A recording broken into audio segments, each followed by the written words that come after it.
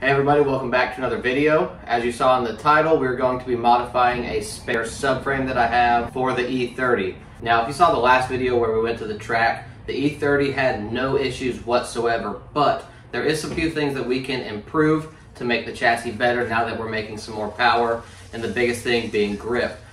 Now, my car does have a good bit of natural camber just from being lowered. I do have subframe riser bushings, which places the subframe in the chassis a little bit lower to try and compensate for some camber, but there's still a decent amount in there. But I've been using that to my advantage without having any power over the last couple years. It's just one of those things. Having the camber as well as the skinny tires I've been running have allowed me to keep wheel speed up and hang with some of these other guys. So now that we're actually making some power, we need to try and get as much grip as possible. So what we're gonna do is weld on not only reinforcements to strengthen the subframe and the trailing arms, but I got some camber and toe adjustment tabs from Garagistic that I'm gonna weld onto the subframe so I can actually adjust my trailing arm and set my alignment properly.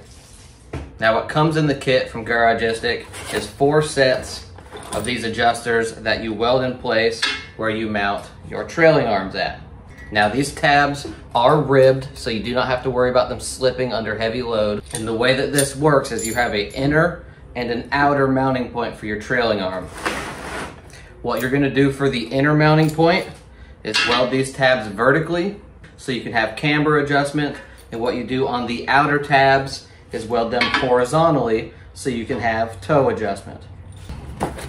Also, what I got from Garagistic is some reinforcement plates for the subframe as well as the trailing arms. For the subframe, it comes with 3 plates to reinforce the diff mounting points, and the trailing arm kit comes with a plate to reinforce the actual trailing arm, as well as some 1/2-inch pipe. We'll get to this later in the video when I remove the old subframe and we'll weld these on. But for now, what I want to go ahead and do is start with these differential mounting point reinforcements. We're going to get some of this cleaned up to bare metal and we'll get these welded on. Now, what I'm going to be welding with is a Hobart Handler 140. This is a 110 volt unit that I recently picked up. These have tons of good reviews online. I've heard nothing but good things about them. So it should be a pretty good setup for just, you know, easy automotive stuff in my garage that I want to use.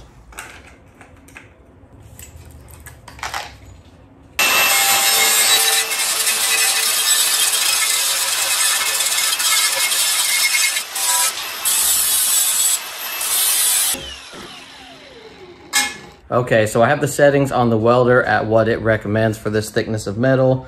Keep in mind, I am no professional welder here. I've done my roll cage and some other tubing in my car, and I've always been good enough to make it work, so we'll see how this turns out.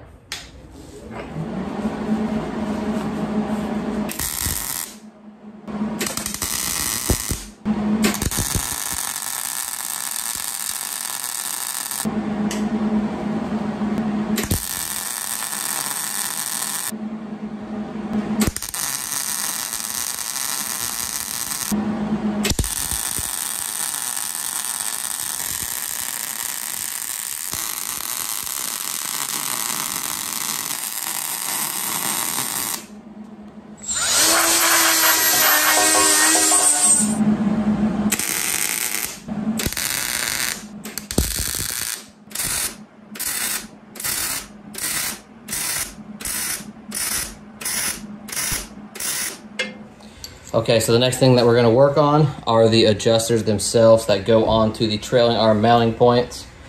This is the inner point, and out towards the outside of the subframe is obviously the outer point. This inner mounting point, you want to put these vertically, like so you can adjust them up and down. This will be for your camber.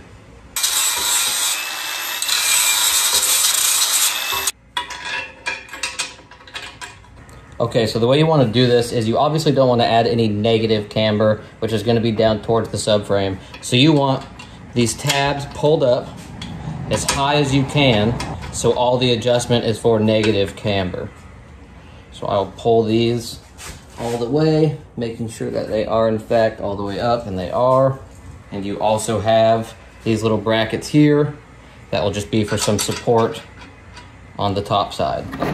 What you also need to check is that these are clocked properly.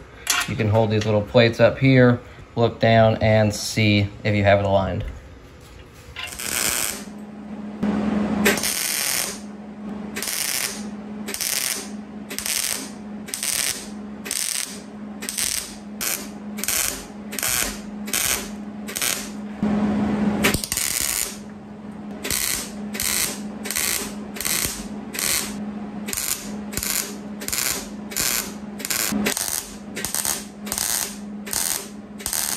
Okay, so here is the first adjuster on. They're not terrible. I am gonna have to grind inside where this mounts just to get it flush, but it's all welded up. All right, guys, I'm gonna stop this video for just a second. As you see, I'm doing this little tap and zap method of welding for a couple reasons. One, I couldn't really dial in any good settings on the welder, and two, for some reason, I'm feeling like I have to try and make it look good for you guys, which at the end of the day, I know really doesn't matter. All that matters is that I get good penetration and that these welds are strong. Now, after chatting with my brother for a little bit, he helped me dial in the settings on the welder, and you'll see in some clips coming up that I'm gonna pass over all of these welds, getting good heat into it and making sure that it is nice and strong. So bear with me. I know this isn't really the best way of doing it, but we'll correct it here shortly.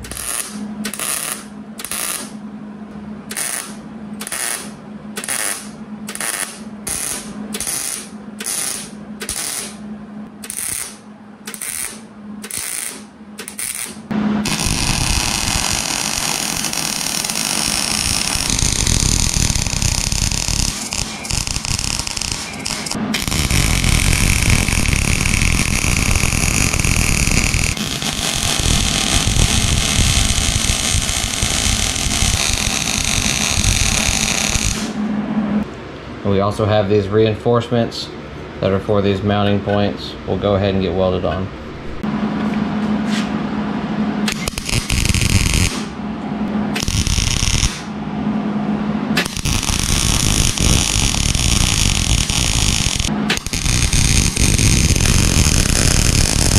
Okay, so I tweaked the settings a bit more, and this is looking more like I want it to.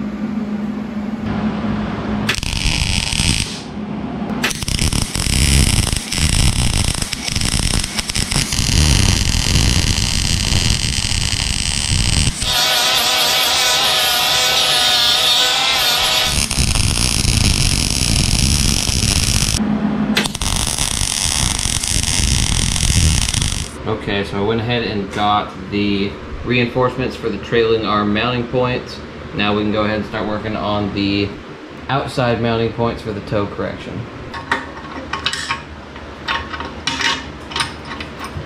Okay, so what I want to do for the toe adjustment is just center these holes, unlike the camber plates where I try to get all the adjustability I can.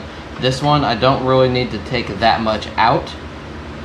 So I'm just going to center it on the slots so I have adjustability in and out.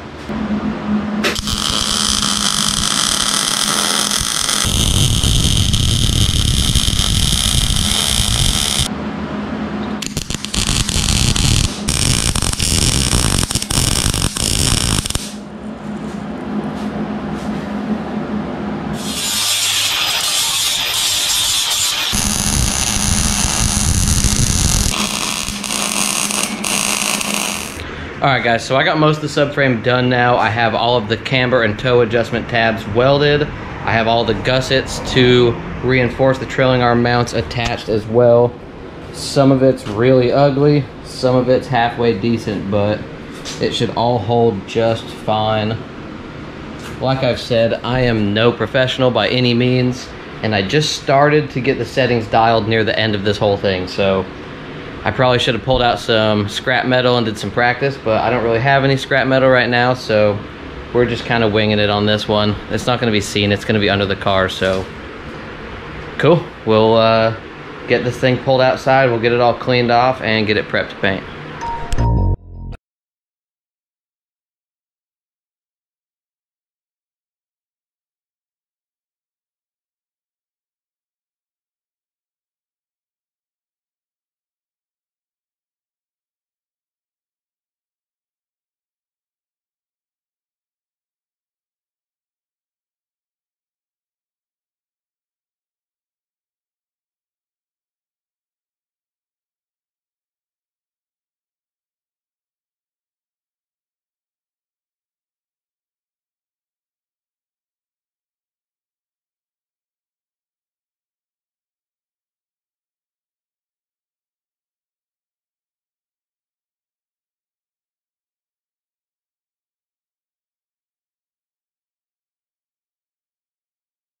The subframe all painted, it's back together, doesn't look too bad.